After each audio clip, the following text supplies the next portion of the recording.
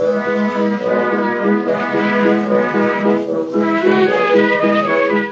then, Alasdair. Well, Mr. James Shakeshaft. Welcome to the Loremen Podcast Sports Almanac. The Lormanac. The Lormanac. The Lormanac? Yeah, Lormanac.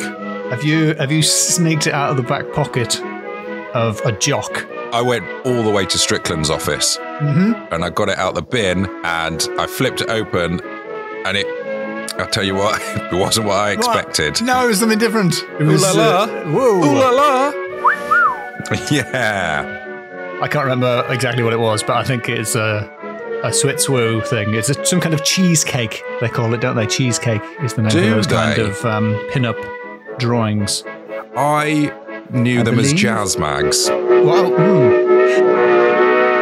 But I don't know how rude that is. I think it's quite rude. I've always thought that if you were interested in jazz music, like people who read magazines about jazz must have a hell of a time buying them. Yes. Yeah, the same as parents whose kids are into the Australian TV show Bluey and want to buy the tie-in Bluey magazine.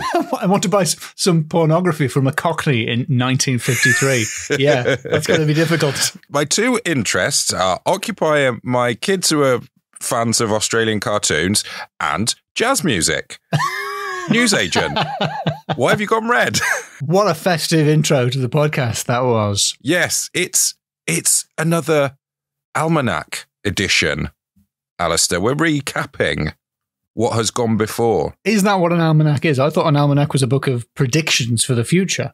Yeah, I don't know, actually. So we called the episode an almanac without really knowing. But he who knows the past of a podcast, they know the future of the podcast as well, don't they, really? Are you saying it's getting predictable at this point? It's all podcasts are very much, they're a perennial, hardy vegetable. A podcast's a plant. I'm reading the definition of almanac. Sorry, thank you. That's why I left you hanging there. It's something to do with farmers? Yeah, I think that it's a publication with information about what's going to happen, like weather and when to plant crops and that sort of thing. For the next year? For the future year. But you're right, a sports almanac is about the past. So yeah, exactly. But I suppose in Back to the Future, they turn that on its head. It is both, yes. Yeah, they do. Well, whatever an almanac is, this is one of them. It sounds to me like we're using the word almanac, but what we really mean is clip show. Yes. All right, Alasdair, keep it down. It's just a compilation show. It's like that episode where Riker goes into a coma, The Next Generation. Yeah? Is it just a shot of his face? It should have been. For 45 minutes or an hour plus with ads. That would have been an improvement on the original episode. And you could just hear the other crew members sobbing around him and playing him his favourite music and getting him his favourite magazines. Which was, what kind of music was that? It was jazz. Was it? Yeah. I think William Riker would have woken up if he heard the rustling of jazz mags. Hold on a second. Well, on that horrible image, whichever one we keep in, Christmas pig to you, Alasdair. Christmas pig to you and all of us. And as a little sort of Christmas pig warning or a little teasing of the Christmas pig, we're going to do a live stream on the 29th of December. The teasing of the Christmas pig. Yes, 29th of December. Live stream, Christmas pig live. Christmas pig live. Join us, bring all your Christmas pig merch, all the accoutrements. Your New Year's pig merch can come along because it's betwixt Christmas and New Year. It's halfway between Christmas pig and Plough Monday. What else are you going to be doing? What is Plough Monday? I don't know. It's when they drag a big plough into church to get it blessed for the year or something like that. And really? I don't think I'm exaggerating. Plough Monday. You're saying it like it's a monster truck rally from The Simpsons. Plough Monday. Monday. Plough Monday. Monday. But no, this is the Christmas pig look back. Well, Alasdair, we asked the lorefolk on the Lorefolk Discord for their highlights of the year, and they were very good at getting back to us on that, actually. Thanks. Thank you. Folk. And we're going to play some clips from those because it's not a clip show. Isn't it? It's an almanac. Oh, it's an almanac, yeah. You're going to hoist yourself by your own petard, Alasdair. I do hate when that happens. I think you said, I'll never do a clip show. In fact, can we just play... James, I'll never do a clip show. That's a little joke where I was going to say that you said that you would never do a clip show, and then I played the clip of it. But do you want me to say that so you can use that as a clip? Oh yeah, go on. James, I'll never do a clip show. There, see? Stop. What? I don't remember saying that. Really? It just happened. Are we just going to start with the best and then work down? I don't know what's the best. I think we're going to have to do it in not alphabetical, the other one, chronological order. Oh, okay. Yeah. So we'll start with the oldest and we'll end with the most recent, which will be that William Riker joke. And then eventually the almanac just spirals around infinitely until we're quoting jokes from the start of this episode. This almanac is in the format of that snake from Greek myths. Ouroboros. Or Ouroboros, yeah. So I think I've done that joke every time or attempted to. Possibly. So what's the first clip? It's from January 2022, Series 3, Episode 94. This was recommended by Phaenissa and Ingrid, amongst others. And it was the very first episode of the year. The Well of the Seven Heads. And it's a little particular highlight. Do you remember the exploits of Ranald MacDonald? The year is 1663, and the local bigwig in this area is the chief of the MacDonald clan, Donald Glass, a.k.a. Grey Donald. Ooh. Everyone's got an a.k.a. here. Oh, good. From Gaelic to English and about 5 nicknames. If you get confused at any point, let me know. Okay. At the time that he died, his 2 young sons were being schooled overseas, and so these 2 boys, a couple of top lads, returned home to the House of Keppoch, where they lived. Their names were Alasdair, great name, and Ranald. Ranald MacDonald. He's not... Is he in a just slightly off version of the Ronald McDonald outfit because he doesn't want to infringe on anyone's IP? Yeah, and they're made Mocky Mouse. No, he's not Ranald MacDonald. He's Ranald MacDonald, totally different. I mean, it's obviously the same name as MacDonald.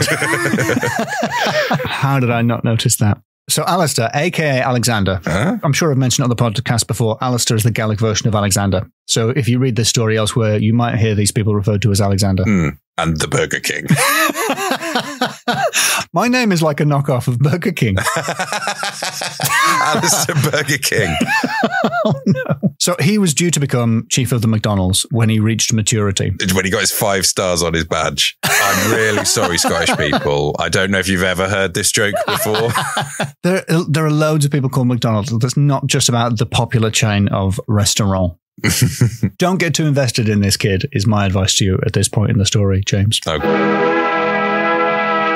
Final category, I'm not loving it. Like a sinister version of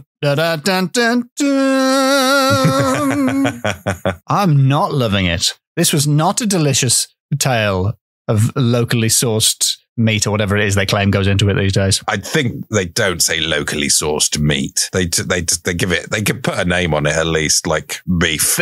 Oh yeah. Meat is too vague. It's like when I was a student and we used to eat fruit jam. Oh. And you were like, what fruit? And the jam was like, don't ask questions. Do you want jam or not? I'm sweet, ain't I? Jam. Yeah, I mean, a lot of this tale made me do the name of the purple creature from the McDonald's menagerie, Grimace. Weirdly, they phased out that one from being a mascot of the McDonald's company. Do you know that Grimace used to have 4 arms? What? He was an insect? Yep, Grimace used to have 4 arms and he was a villain who would steal milkshakes with all of his arms. And then they got rid of 2 of his arms and made him a good guy. Oh. Yeah. I'm not loving that. So he was originally an insect then? Yes. It looks like a tardigrade. Uh-huh. The little sort of tiny little water bear, the little microscopic creature. Oh. Just Google tardigrade. It looks like Grimace with 4 arms. I'm going to do it. I'm doing it live. Oh, they're small, aren't they? Are you looking at an actual tardigrade? Oh, it's minuscule. Wow. That's going to haunt my nightmares. Yep. So that's a good fact for you. Grimace used to have 4 arms. Yes. I mean, this is the most McDonald's heavy episode I think we've ever done. Without anybody actually being called McDonald. Ronald McDonald. I can't believe that we even had Officer Big Mac involved in it. If you then told me that the leader of the Civic Council in Gary was called Mayor McCheese. Well, it's a little brown badge with the name Alasdair on it, and it's got 5 gold stars on that badge. Yes! Congratulations. Yes! You're off the chip counter. I'm moving on up, baby. To the Iron Brew dispenser, because they have Iron Brew dispensers in Scottish McDonald's. You play your cards right, you'll be manager of this franchise one day. Thanks, James. We're still yet to be sued. Incredible that this hasn't registered on McDonald's radar. Now, looking at the list of highlights here, yes. I've heard a lot of talk about this one, and I have no recollection of it. The Pedlar of Swaffham. I remember the Pedlar of Swaffham. I remember you getting lost near a Costa, but I do not remember anything about Big Pear. Oh, they've wiped your memory. Have they? They've got to you. Am I a victim of Big Pear? Because during the recording of the episode of The Pedlar of Swaffham, I express my distrust for the mealiness of the pear. Oh, well, I'm getting angry again now. This is a familiar sensation. Yes. And I think basically you were like, oh, the mealiness is a feature. That's one of its selling points. The fact that the inner stalk is, the core is sort of just melted into the whole thing and you don't know when to stop. Like with an apple, you know when to stop. No, a pear is like a water balloon full of porridge with a twig in it. It's delicious. So it could be a case of nominative determinism. Friend of the podcast, nominative determinism. I'd keeping it well away from that friend, that so-called friend. Why is that, James Shakeshaft? No reason.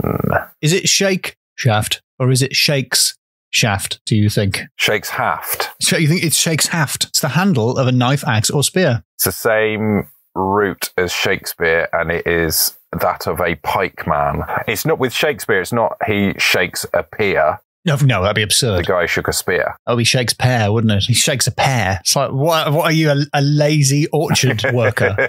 Climb the tree and pick them. Don't just shake them. He's just trying to get across his anger at the texture of a pear. Its mealy mouthfeel. Oh, I like a pear. Oh, too mealy. I once had a bad day turned around just by having a pear at the right moment. What? I was feeling really down and I just ate a pear. It was just one of the best pears I've ever eaten. And all the joy, it absorbed all of the sun's energy and all of the joy in the pear transferred directly to me. Hold on. Have you been bought, Alasdair? Are you in the pocket of Big Pear? Big Pear.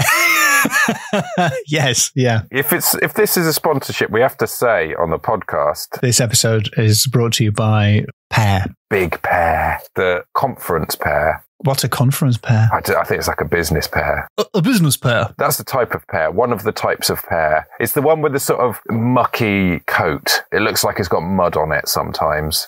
It's very matte finish. A pear is like a matte apple, IMHO. You can get some matte apples, though, James. Mapples? There are matte apples. No, I want a jazz apple. If I'm having an apple, I want something that's out there, zinging. Like the jazz apple or the pink lady. One of the ones that has a sort of a Soho vibe to it. Yeah. Oh, Granny Smith. She's a saucy granny.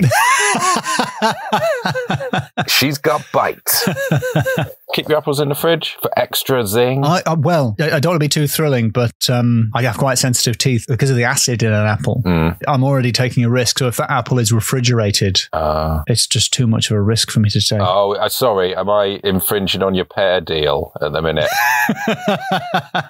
No, I can't. I mustn't talk kindly of apples. I just gum down a pear and it brightens my day.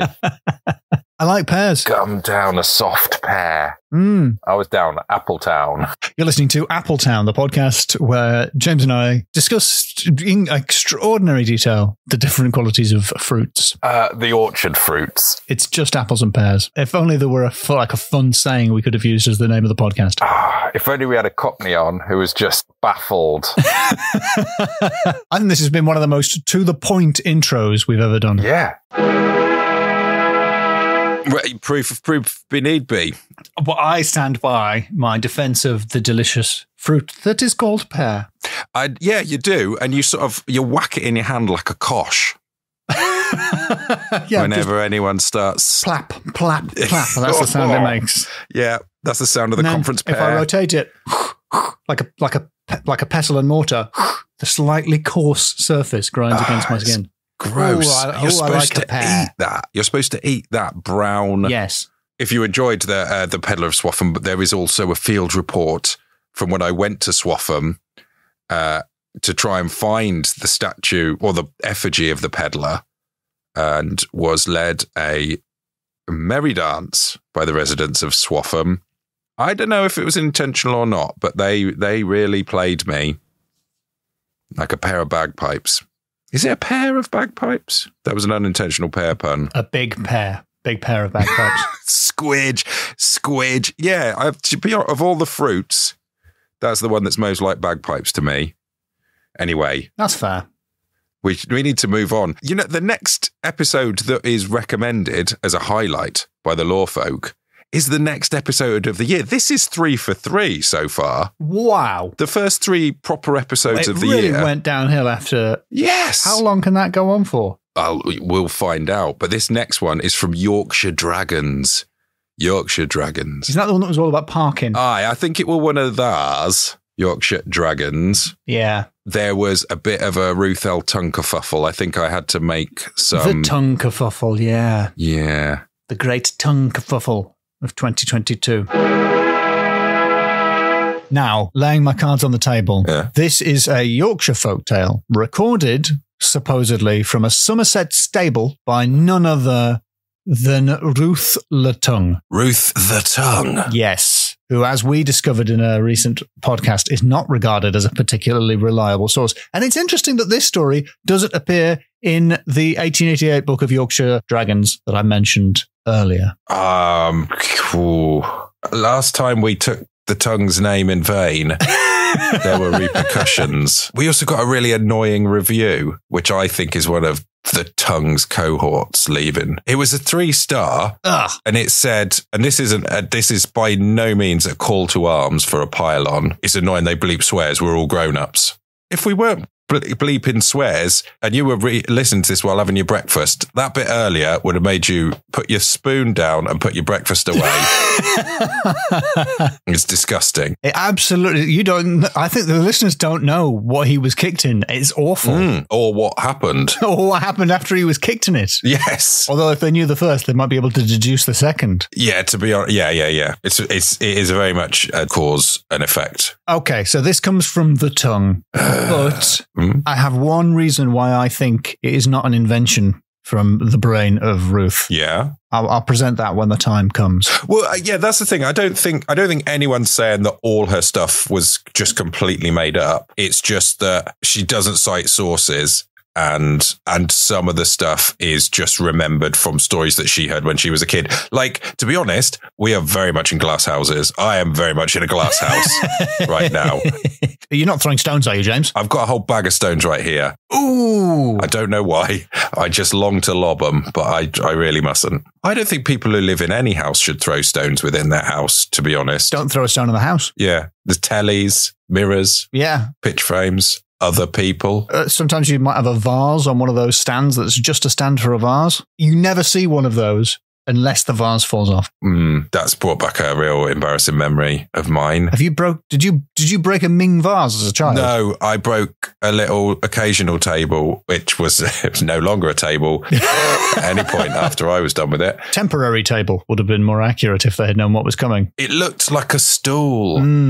but it wasn't. It was a very delicate table. You sat on it as an overly large child. It's a standard. No, I'm a 2-portion man. We all know this. As a beefy child. Not even a child, as a teen. Oh, beefy teen Shakeshaft comes in, sitting on your tables. Oh no, I'm sorry. And they get out of here, you horrible giants. Chased to the hills.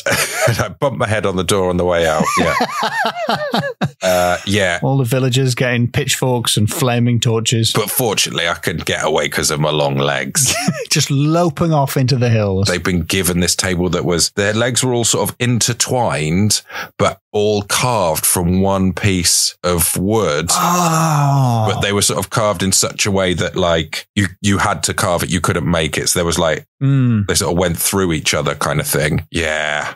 And I just sat on it. Boom, straight away, gave away nothing. Really. To be honest, it's a bad way of making a table. Yeah, if it can't support the weight of a well-fed teen. A minimum 12 stones. A 12-stone teen? What would that be in kilos for our European listeners? Or just straight up LBs. A 168-pound teen? Lad. Tall teen? Yeah. Carried it well. Or a 76-kilo boy.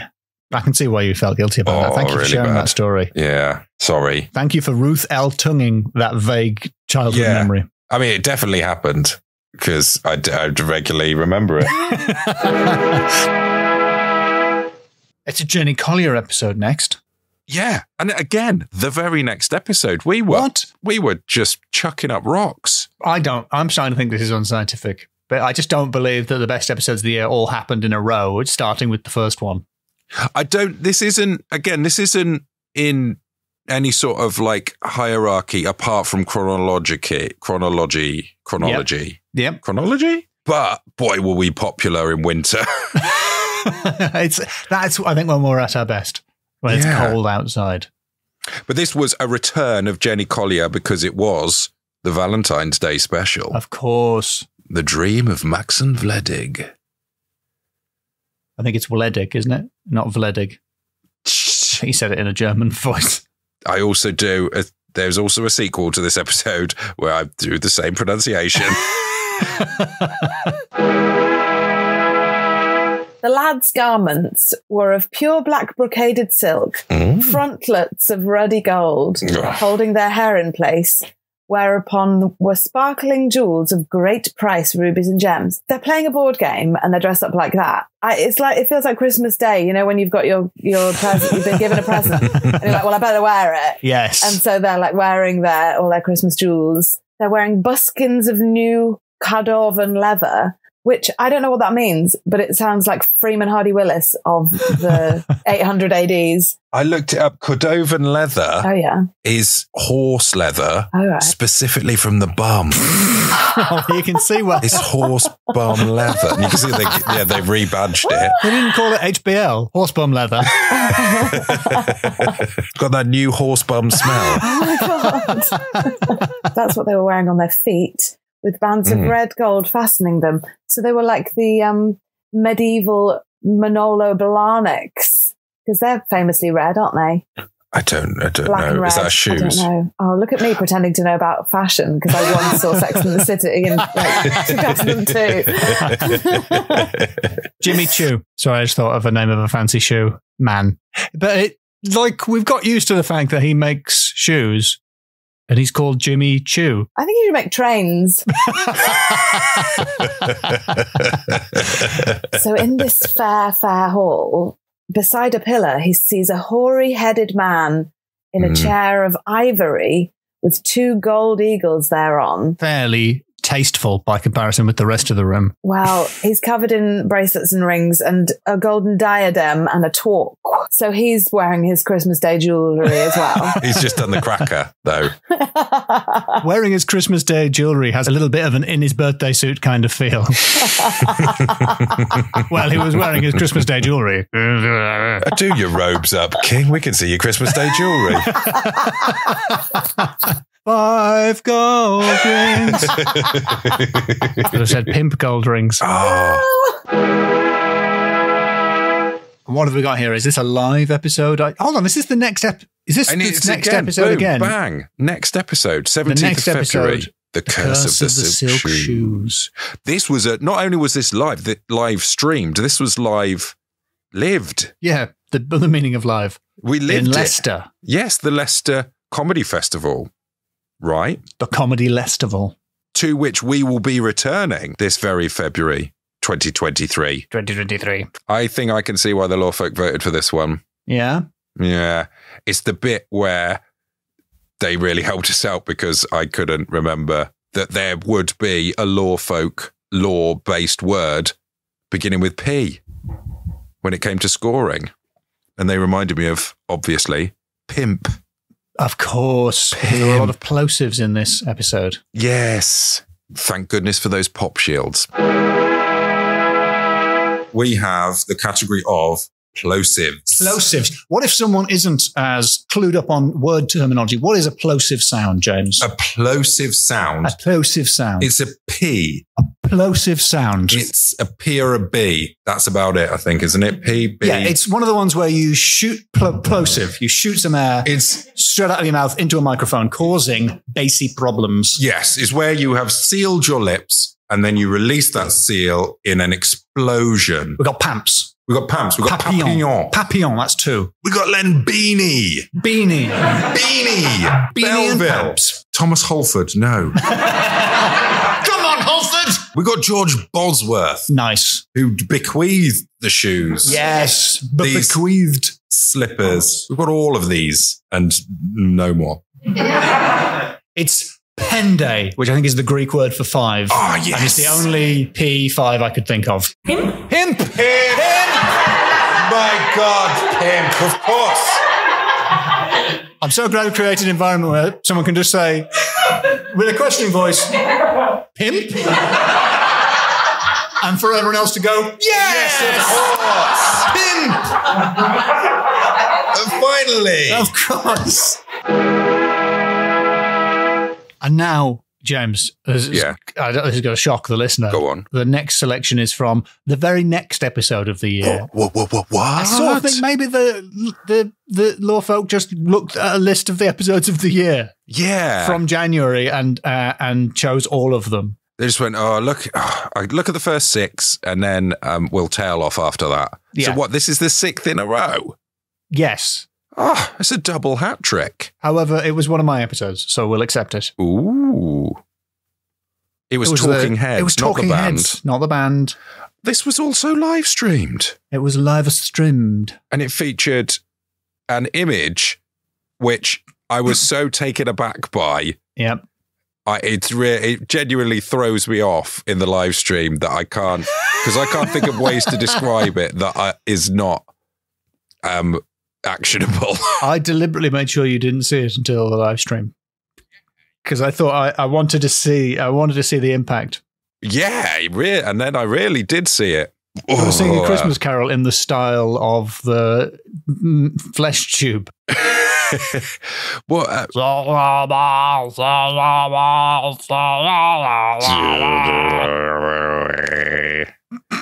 Oh, friendly. Ever so friendly. The professor, with a slight German accent, he's actually from Austria, put his wonderful toy in motion. It was not necessary to prove the absence of deception. One keyboard touched by the professor produced words which slowly and deliberately, in a hoarse, sepulchral voice, came from the mouth of the figure, as if from the depths of a tomb. It wanted little imagination to make the very few visitors believe that the figure contained an imprisoned human or half-human being bound to speak slowly when tormented by the unseen power outside. Oh, no. No one thought for a moment that they were being fooled by a second edition of the Invisible Girl fraud. What was the Invisible Girl fraud first edition? Well, there's a couple of frauds, and I wonder if listeners might have already been thinking of von Kempelen's automaton in a similar Turkish Middle Eastern dress, who appeared to be able to play chess, but was actually a little person in a box controlling a puppet. That fooled everyone for a bit. Yeah. The Invisible Girl was an orb suspended in the middle of the room, which could answer questions put to it by the audience. Oh. Essentially, it was a ventriloquism act. It was quickly exposed. But for a while, it had people taken in. What's less famous is that Von Kempelen also made a precursor to this very talking machine. Sorry, just on the chess thing, do you think when they sort of came up with that scam, they were like, it needs to play chess. That's part of the thing. Or was it like when you get a comedian that can play the guitar, they just start doing it just because they can do it anyway? I guess the guy in the box, he had to be good at chess. Otherwise, the whole thing didn't work. I'm really doing this to get exposure and to become a chess master, a grandmaster of chess. This is the only way in. You've got to have a gimmick. Von Kempelen, as well as making that fraud, also created a talking machine. What's remarkable is that this machine worked at all, and it has been reconstructed by YouTuber Fabian Brackhane. So let's listen to the sound of it now. Sure. This is Von Kempelen's talking machine. Not expecting anything creepy. Whoa. I don't know if you can see, James, the words "I'm no ventriloquist" are appearing on the screen, reassuring you. You don't need to with this video editing. You just, touch a wooden box and then play over the sound of a sheep being kicked. It does. It really sounds like a duck. You'll see in a second why I haven't stopped what's happening, why I haven't intervened. Oh, he's tickled it. Oh, it's like that goat that shouted Frank that time. My favourite part of that video is the bit where the graphic says, "But how does it work?" rather than the more pertinent question, "Does it work?" Is that speech? Or why, if you had to create like a creepy automaton, why would you have it say only the words mama and papa? Like it's being tortured into life. Well, yeah, maybe he didn't have a choice. Maybe he made it, and that is what it said. Or he saw how a baby works, because you get a baby and they start off with mama and papa, and then it kind of builds from there. So maybe they hoped. He reasonably assumed that it would learn other words after that. Yeah. But it stayed forever in a revolting state of essentially a duck in a box. Oh, and that live stream, if you do check out the live stream, which is archived on that YouTube. On YouTube. YouTube.com/Loremen podcast. Neil Iron pops up, the very same. Neil Iron. Iron. No, it's Iron, spelled I-R-O-N, because he's made of metal in this episode. No, it's I-O-N. Oh, because he was a metal In this episode, he's made of metal. It's a pun. That's a good pun. He's currently the voice, when I read The Cat in the Hat to my children, Neil Iron is the voice of the fish. Oh, yeah. Yeah. I do not like it. He should not be here when your mother is out. Yeah, it's a real fun one to play with. Yeah. The next highlight was the internet's own Sean Burke. I think the comment in the Discord, one of the highlights of this episode was Irish farmer ham radio Jerry Seinfeld. It's just a series of incoherent words. Yes. Irish farmer ham radio Jerry Seinfeld. I've got a faint sense that rings a bell, but I don't remember what it was. Although you've also given us our best review of the podcast. It's just a string of incoherent words. 5 stars, please. Who, by the way, has ever heard of badgers attacking sheep? Who, by the way, has ever heard of a badger attacking a sheep? It's a great question. I assume whatever's the Irish equivalent of LBC has people ringing in and asking questions like that all the time. Call in. Let us know. Have you seen a badger attack a sheep? Has anyone, by the way, ever heard of a badger attacking a sheep? It's like Irish farmer Jerry Seinfeld. Has anybody actually seen a badger attack a sheep? I mean, come on. The way it's phrased, it's so like, is that a rhetorical question, John? Are you genuinely asking? No, seriously. And like, when he talks about them being careful climbers, I'm like, right, so they have all the correct equipment. They've got a harness. They've got a sheep down at the bottom holding on to their rope. You know, they've thought of everything. Careful, such a lovely word. You can see him going past like, are you being careful in there? And the sheep nodding. Yes. I know the area. The sheep has also got the same voice as John Madden. and a 15-year-old boy. When he's saying, have you ever heard of a badger attacking a sheep? He's saying that couldn't happen. He's not being like Quint from Jaws, being like, you ever seen a badger attack a sheep? He's not like trying to scare you. The badger's eye is black, like a doll's eye. You ever seen the head of a badger? Stripes, like a zebra crossing. James, explosive news about that clip you just played. What? What you were listening to there was a fabrication. Tissue of lies? It was indeed a tissue of lies. It was a full handkerchief of untruths. I think I confessed, but only the people on the Patreon ever heard. So I guess I better put it in my own words. If you can. Unbeknownst to you. Me? I accidentally recorded the episode using the wrong microphone. A classic Loremen error that we've made many times before. And I was very annoyed because it was 2-1 to you. You'd done it twice. Yep. I'd done it once. Yeah. And I was king of the podcast. And then I did it. So I was really unhappy about your equalizer. So what I did, like a nerd, is I re-recorded my entire dialogue for the whole episode. What? Yeah. Have you? I don't think you'll notice. But when you come and listen to the extras, nowhere am I re-recording my dialogue for the extras. No. So I'm going to sound like I'm in a well again. Down a well. So don't, please, people in the Patreon, don't spoil the illusion that my banter and is actually fake banter. So there you go. I wasn't even in that episode. But so what did you? But so you did that impression a second time? Yeah. Is the next episode again? Yeah. The Wells of St. Walstan, Norfolk, episode 102 of Series 3, dropped.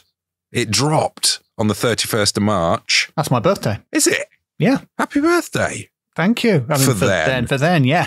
I didn't say that. Well, this was a live stream, so we would have recorded it the previous week, yes, which is why I didn't say a word. Now, I've been hearing a lot about David Lynch the cow, and I have no real memory of David Lynch the cow. Well, what was that? Is this the episode that Let the Cows Decide comes from? Yeah, so this was a live stream, and it somehow, once again, much like Christmas Pig, I don't know how it happened, but the words "Let the cows decide" got involved, and they stuck around.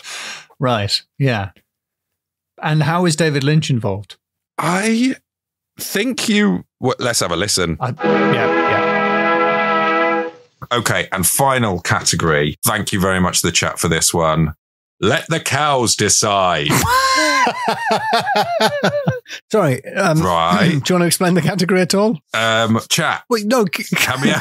Right, the chat is just people shouting, let the cows decide. They're just saying it again. You're just saying it again. I think clearly you've created something, James, but I'm not sure. Maybe we should let the cows decide. That you know what it is.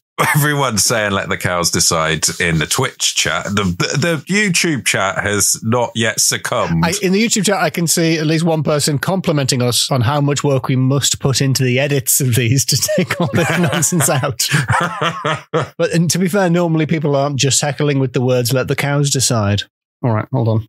Hello, listener. At this point in the proceedings, in a state of borderline delirium, I combined some fake plastic cow's horns with model's own ginger hair to create a perfect facsimile of a Highland cow, while James entertained the listeners by reading from On the Farm, I Spy with David Bellamy. If this isn't making sense, you can go to youtube.com/Loremen podcast and watch the whole live stream, and it will still not really make sense. For the purposes of the podcast, here is how James reacted to my cow disguise. There you go. Hello, James. It's me. I'm a Scottish cow. I've just popped in from the old outdoors there to... People are asking for me to add in David Lynch to the accent. Hello, James. It's me, David Lynch, also a cow. Just popped in to do the scores for this category. David Lynch, Cow. Yes? What? Are you a form of Highland cattle? Yes, I'll field this one, David. I'm a Highland cow because I've got ginger hair. You've got long hair and long horns. That's a score of 25 from Bellamy. From David Bellamy's On the Farm I Spy on the Farm book. Yeah. James, I think it was a strong entry, and it's 5 out of 5 for me. Thank you. David, are you in agreement? Yes, I agree. It's a solid 5 out of 5. And what do you think, South African cow? It's 5 out of 5 for Let the Cows Decide. Nice one, the cows. We're jumping ahead now to May. Yes. So we did some bad episodes. A few episodes. We must have Just done a bit of filler there. And then this is actually the last episode of Series 3. It was a good one. I could tell you'd put a lot of effort into researching it. I read a book, not a booklet. Not a pamphlet. No, a pamphlet. Yeah. How many times do you think we've said that joke? Because I'm pretty certain we said that joke in Series 1. Yes, yeah. I'd say, well, depending on the amount of episodes per series, probably about 4 times a series. Can't believe you read a whole pamphlet. It's a big pamphlection. William Adams, the first Englishman in Japan. They killed all those penguins. They killed way too many penguins. It was awful. Only the other day, one of my children asked me if people ate penguins. And I said, no, I imagine they taste disgusting. And then, when you got a little itch in your mind of like, why do people eating penguins ring a bell? And it was like, but there was this time when these sailors ate like 1,000. The end of March, they'd reached Argentina. It took them 3 months to get across. And they wanted to drop anchor immediately, but the wind was going in the right direction for them. So they pushed on to the Straits of Magellan. Now, these are they're at the very tip. There's like a bunch of islands off the very tip of South America, and there's a way through, but it's quite hard to find. And they managed to get through, and then they saw an island full of penguins. Which, according to Adams, he gives them some context. Penguins, which are fowls greater than a duck. There you go. Okay. I don't hold that much hope for the penguins in this story. No. I think they're going to eat those penguins. Yeah, within minutes, they'd clubbed to death more than 1,400 of them. I don't know why I'm laughing at that. I think it's that they managed it within minutes. 1,400. Yeah. That's more penguins. I know you were hungry. Yes. Sometimes when you shouldn't shop when you're hungry. You shouldn't club penguins when you've got scurvy. Yeah. You should club a penguin, eat a penguin, then see how you feel. Give it 20 minutes. Yeah. 1,400 penguins. The image, there's a 1,400, James. image of it, and it sort of shows in the foreground a penguin looking morosely off into the distance, and in the background there's like sailors just smashing penguins to pieces. A single sad penguin. Well, that's a really sad story of loads of penguins dying.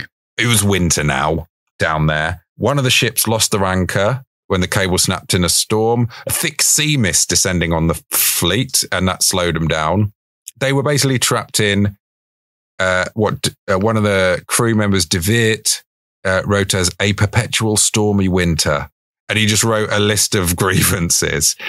Rain, wind, snow, hail, hunger, losses of anchors, spoils of ship and tackling, sickness, death, want of store, and store of wants conspired to fullness of miseries. Well, you only lost one anchor, so stop exaggerating. Losses of anchor. I like that, want of store and store of wants. That's good. Yeah, a gift.